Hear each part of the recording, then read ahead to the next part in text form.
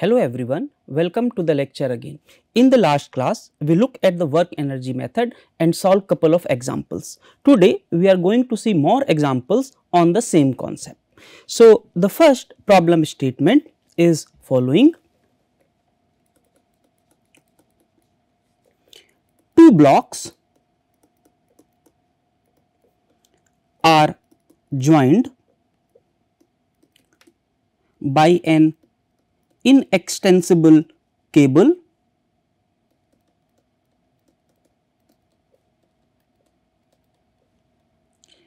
as shown. If the system is released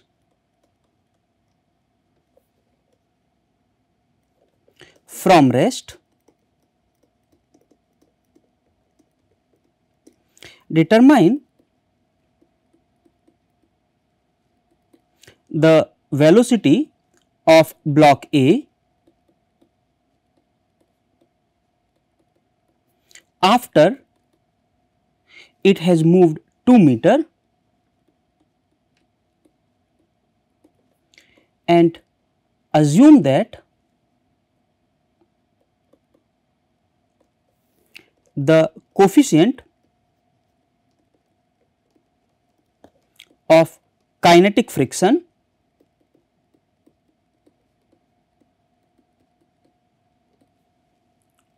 between block A and the plane is mu k equal to 0.25 and that the pulley is weightless and frictionless.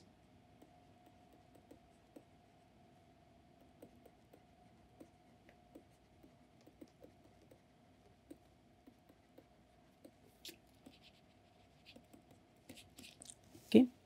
So, in this question again we can use the principle of work and energy and we can apply that for both block A and block B. So, let us apply the principle of work and energy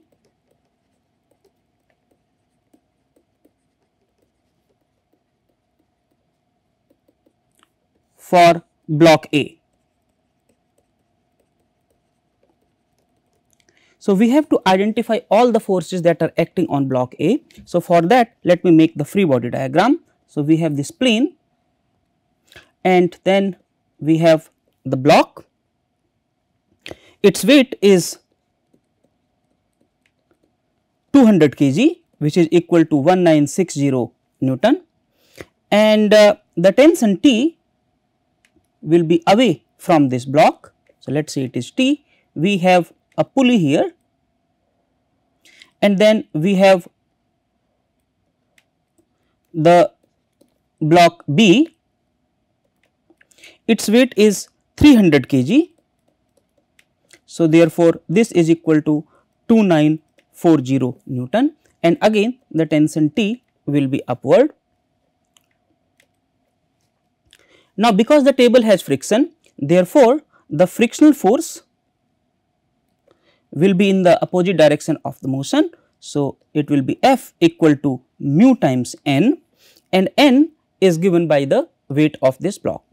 So, let us write down the principle. So, we have T1 plus U12 equal to T2 where T1 is the initial kinetic energy of block A. So, T1 is 0 plus the work done is force times the displacement F dot dl equal to final kinetic energy is half m, let us say V square. Therefore, we have 0 plus the forces are T in the plus x direction and then the frictional force mu n. So, it will be minus mu is 0.25 into n, n is 1960 from the free body diagram into dl. dl we have been asked to find out the velocity when the block A has moved 2 meter. So, therefore, 2 equal to half m is 200 into V square. So, this I can rewrite as 2t minus 980 equal to 100 V square. let us call it equation number A. Now, let us apply the conservation or the principle of work energy for block B. So, again we have T1. So, initial kinetic energy of block B is 0 plus the force that are acting on it. So, force is its weight minus the tension multiplied by the displacement equal to half m is 300 into v square. Okay. And this I can rewrite as 5880 minus 2t equal to 150 v square. And we have to find out what is the value of v. Therefore, let us add equation number 1 and 2. So, we get 4900 equal to 250 v square, and this gives you v equal to 4.43 meter per second. So, note that using the principle of work and energy, very easily we were able to find out the velocity of the block. We do not need to solve the Newton equation of motion. Now, let us look at the another problem statement. A block of mass 1.6 kg is placed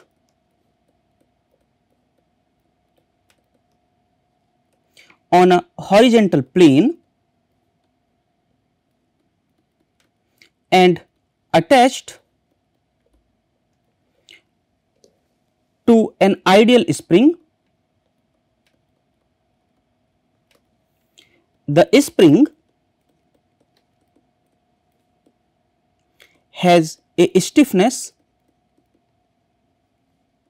of K equal to 30 Newton per meter and is unstretched when x is equal to 0. The block is launched at x equal to 0 with the velocity of 6 meter per second to the right.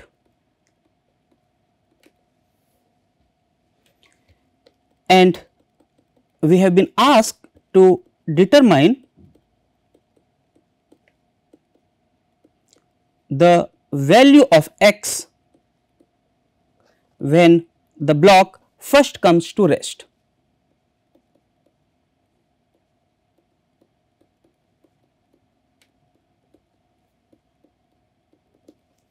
Okay. And in the second part, we have been asked to find the speed of the block when it reaches x equal to 0 for the second time. It is also given in the question statement that the static and kinetic friction of the plane is 0.3 and 0.2. So, it is given that mu s is equal to 0.3 and mu k is 0.2. So, to find out the value of x when the block comes into rest, let us use the work energy principle.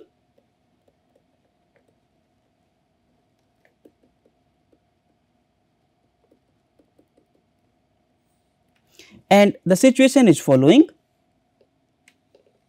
We have this block of mass m, okay, and it starts with a velocity of 6 meter per second. The static friction and kinetic friction are given,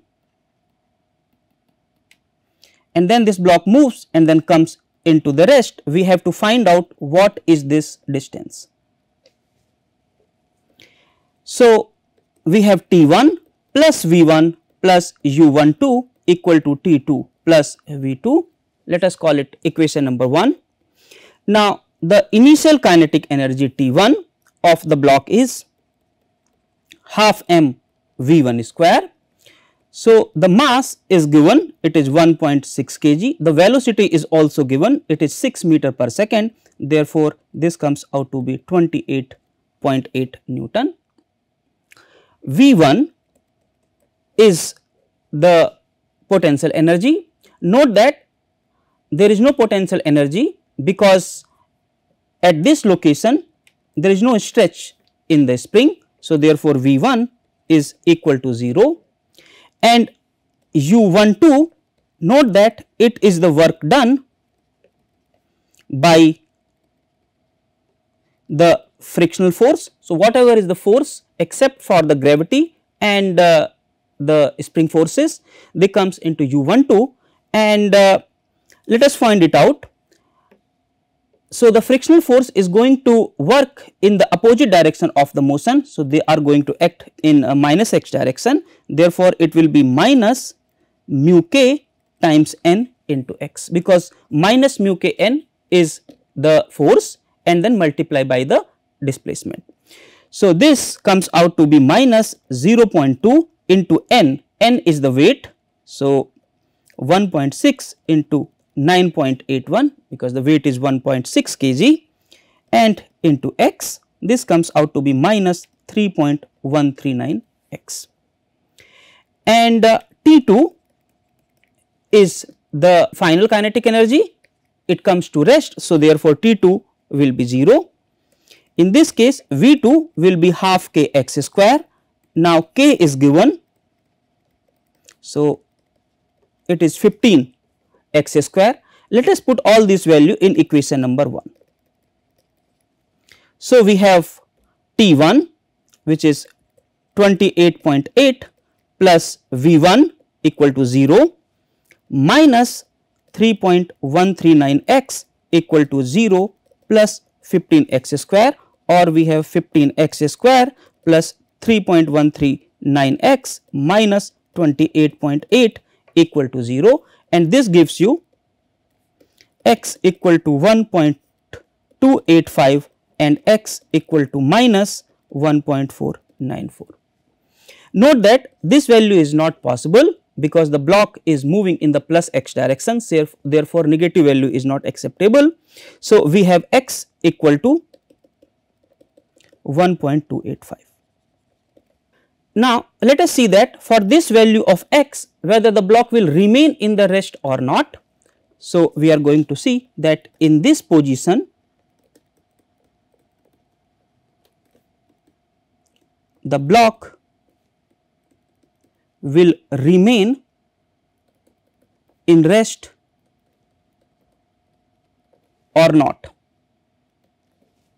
Okay.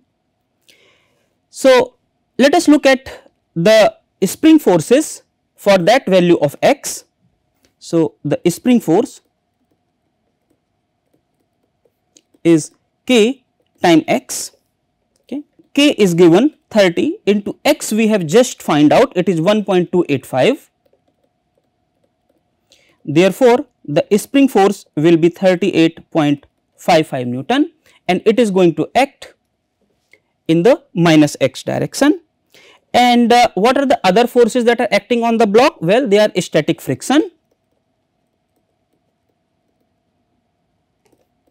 So, the static friction, its maximum value is mu s times n. The value of mu s is given, it is 0.3 into n. N is the weight, which is 1.6 kg. So, therefore, 1.6 into 9.81, that comes out to be 4.709 Newton. Therefore, the frictional forces are not sufficient to overcome the spring forces. Therefore, after the block reaches that maximum value of x, it is going to come back, it is not going to stop there. Now, in the second part, we have been asked to find out the speed of the block when the block reaches at x equal to 0 for the second time. So, just now we have seen that the spring forces are larger than the frictional forces, therefore, the block is not going to stay over here, it is going to come back and the question is what is the velocity at x equal to 0. So, let us again use the work energy relation.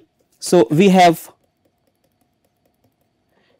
T1 plus V1 plus U12 equal to T2 plus V2, and let us say this is the initial point. Therefore, the kinetic energy T1 will be 0 because the block is at rest over here, and potential energy V1 is equal to half k x square. X just now we have find out, it is 1.285. So, x is equal to 1.285. So, therefore, half k is known, it is 30 into 1.285 square, and U12 is the work done by the frictional forces. So, the frictional forces are minus mu k n into the displacement x, and its value we have find out in the first part, minus mu k n into x, it was minus 3.139 x.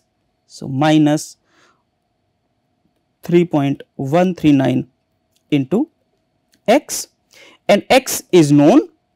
So, it is minus 3.139 into 1.285. Now, let us look at kinetic energy T2. T2 is half m v square.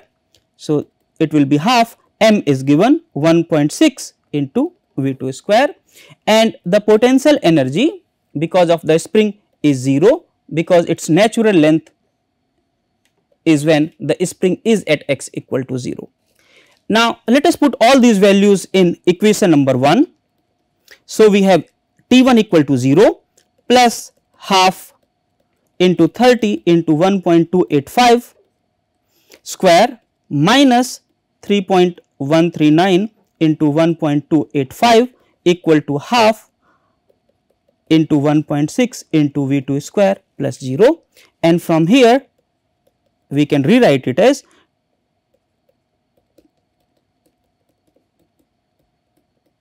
24.77 minus 4.04 equal to 0.8 V2 square. This gives you V2 square equal to 20.73 divided by 0.8, which comes out to be 25.9.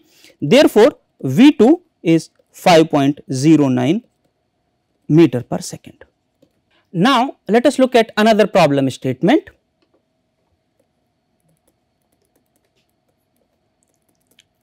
The 3 kg slider is released from rest at position 1 and slides with negligible friction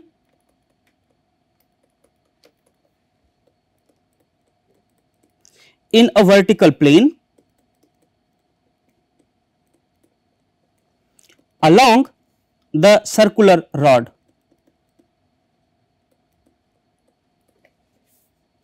The attached spring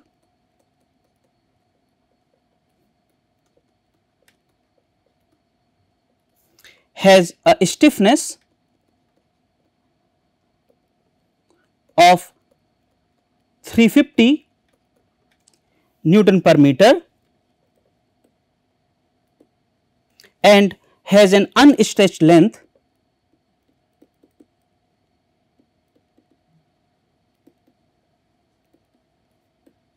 of 0.6 meter, and we have been asked to determine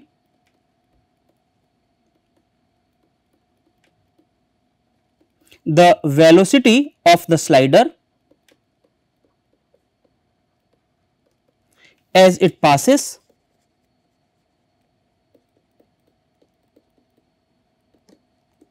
position 2. So, in this question again we can use the work energy equation between point 1 and point 2 to find out the velocity at 2.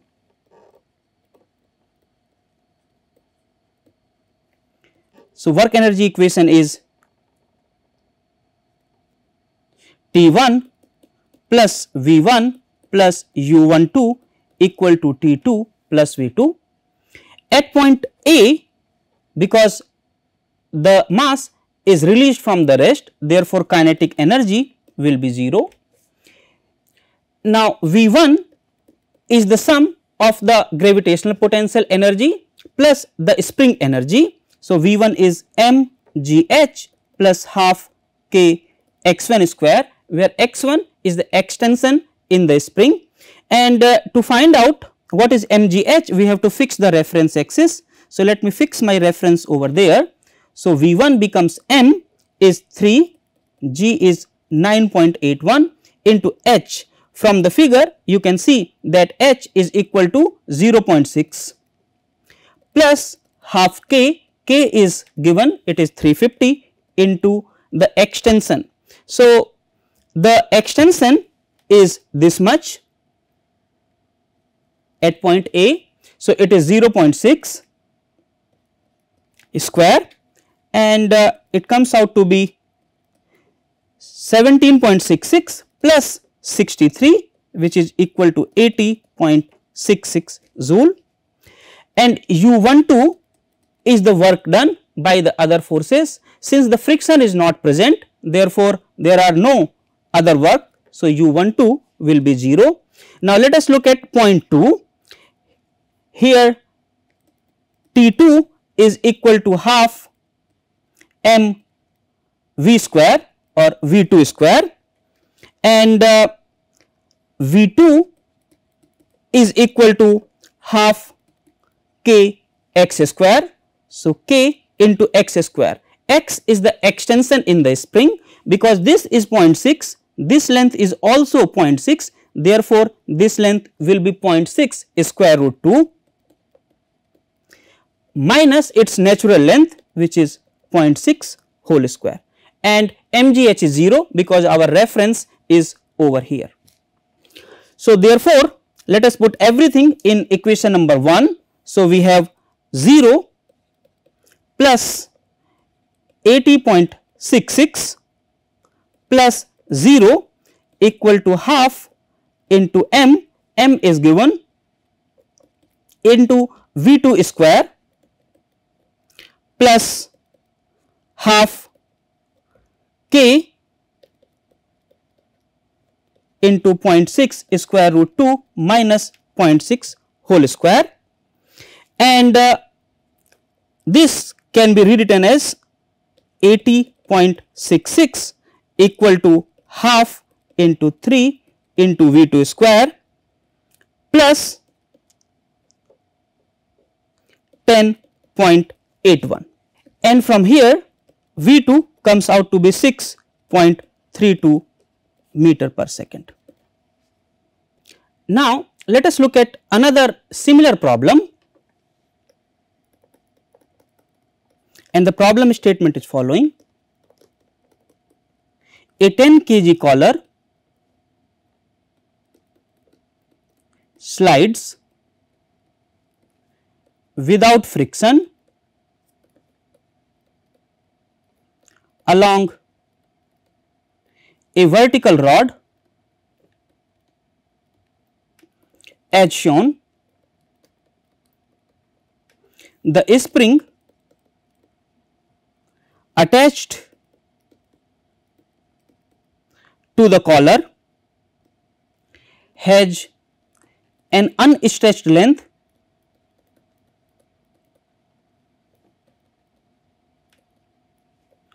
of 100 mm and a spring constant of 600 Newton per meter if the collar is released from rest in position 1, determine its velocity after it has moved 150 mm to position 2. So, this 6 inch is given, it is 150 mm and 8 inch is 200 mm. Therefore, I can find out how much is this length. So, this length will be square root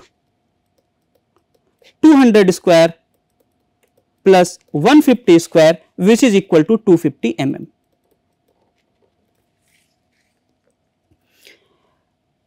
Now, let us write down the work energy equation to find out the velocity at position 2. So, we have T1 plus V1 plus U12 equal to T2 plus V2, and in position 1, because the collar is released from the rest, therefore, V1 will be 0 and therefore, T1 will also be 0 because it is kinetic energy, and V1 is the potential energy which is equal to the gravitational energy plus the spring energy that we have.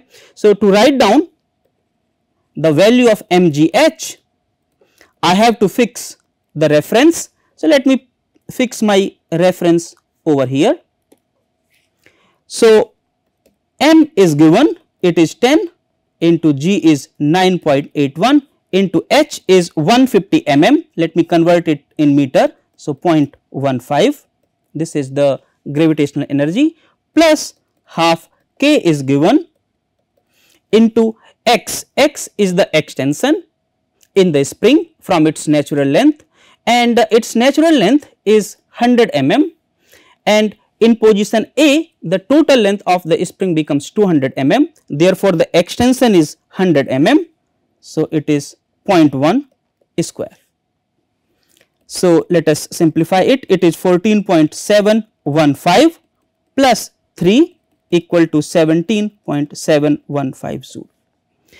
And again, because the frictional forces were not there, therefore, U12 will be equal to 0. Now, let us analyze position 2. At 2, we have the kinetic energy equal to half m V2 square, which is equal to half into 10 into V2 square equal to 5 V2 square, and V2 there is no mgh plus half k into x2 square. Now, let us look at how much is x2.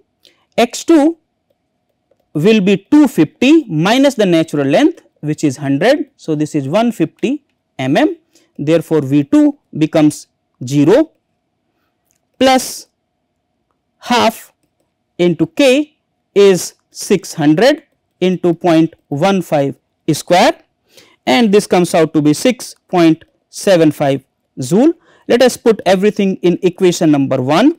So, we have 0 plus 17.715 plus 0 equal to 5 V2 square plus 6.75. This gives you V2 equal to plus minus 1.481 meter per second, and therefore, V2 will be equal to 1.481 meter per second downward because the collar is moving down. Now, let us look at one more problem on the same concept, and the problem statement is following. A satellite is launched from an altitude of 500 kilometer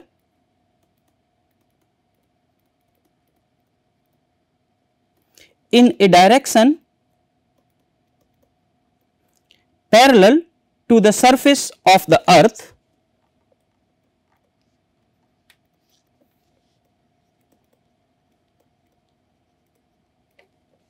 with a velocity of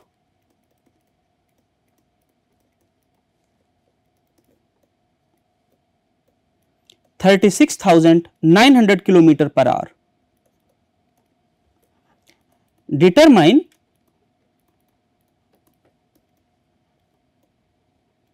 the maximum altitude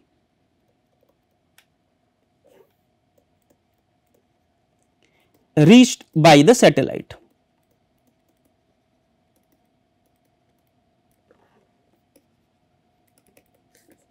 Okay. So, we have the following situation, we have this orbit of the satellite, we have the earth, its center is let us say O, its radius is capital R,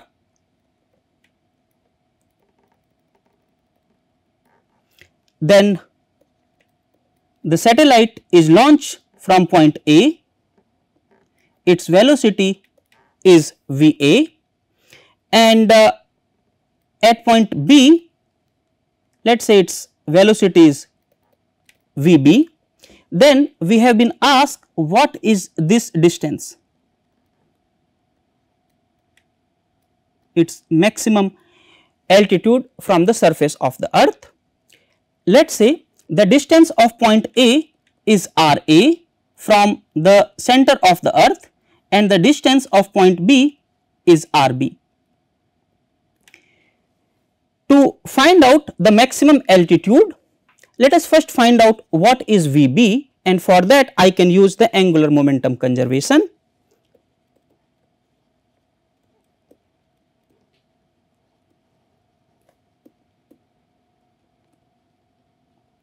So, at point A the angular momentum is m into VA RA, at point B it is m VB RB, m will get cancelled.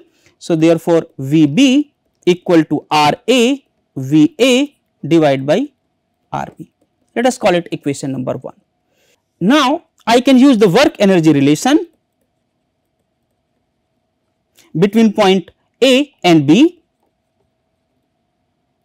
So, we have T1 plus V1 equal to T2 plus V2.